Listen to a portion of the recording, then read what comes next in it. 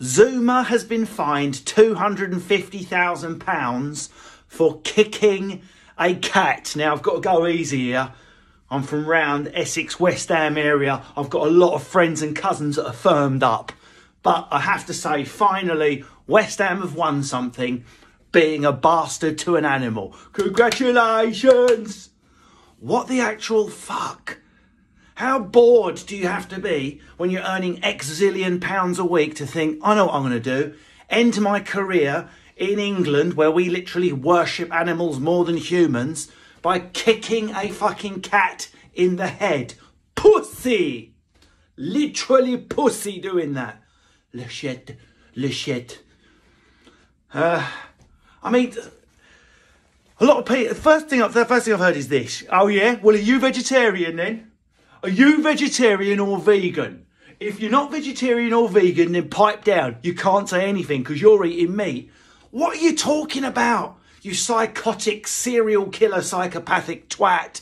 What are you talking about? I make a distinction between senselessly and maliciously beating a domesticated animal reared as a pet and farming. Do you know why I make that distinction? Because I'm not a silly cunt. You know, well, I don't make that distinction. To me, killing something for pleasure with a look of glee in your eyes is the same as needing to do something for sustenance or anything that's part of an economy. Is it really? Remind me not to stay at your house in case you harvest the kidneys out of my back because you class it the same as a massage, you twat.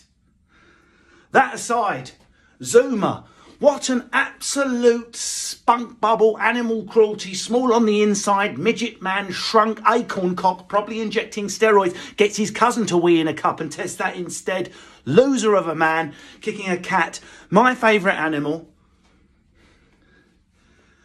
You got to be careful. Someone like Boris will see this. He'll think it's a good idea. Wow, great idea. In fact, I think we should bring back fox hunting, but put the fox on the pitch. Actually, fox kicking. Toffs will enjoy that. Come on, let's do keepy uppy with a fox and a badger. 1, 2, on my head. Fwah! Go on, Cameron. You stick your cock in it.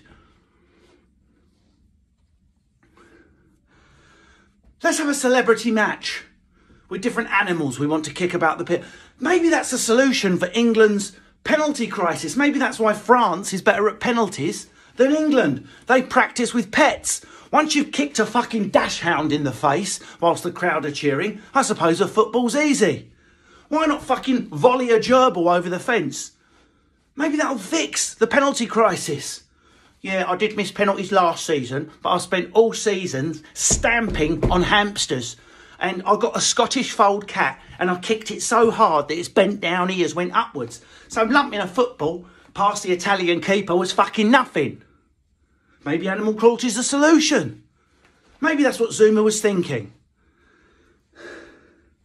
What should we do for punishment? Well, he's been fined 250 grand. What's that? He probably gets that for knocking one out during a three-way in the Travel Lodge with Tracy he just met in Leeds. Here, do it on my face. And then put the one that was in defence. I want him to jizz on my face at the same time. And have the goalie fucking put his chips on my back. I want to feel all the hot vinegar over my Chinese mysticism symbol. 250 grand ain't jack shit to him. Let's do a proper punishment. This is my proposed punishment. Number 1, he's obviously got too much testosterone. Let's get him neutered. Many a vet, with the help of the RSPCA, will volunteer to get him neutered. He can wear one of those collars when he's on the pitch, so he can't lick his stitches. And number 2, and this is the one I really think should happen, apart from the fine and a criminal record for animal cruelty, he should be forced to bury his own shit like a cat in front of us during half-time. Dig a hole, poo in it, bury it. And if that doesn't work, fucking kick it. Kick the shit off the pitch. Kick it like you kicked the cat, you fucking spunk bubble. I love cats. Why are you being horrible to cats for? Just be nice to animals. Oh, they've got a bum like a pencil sharpener.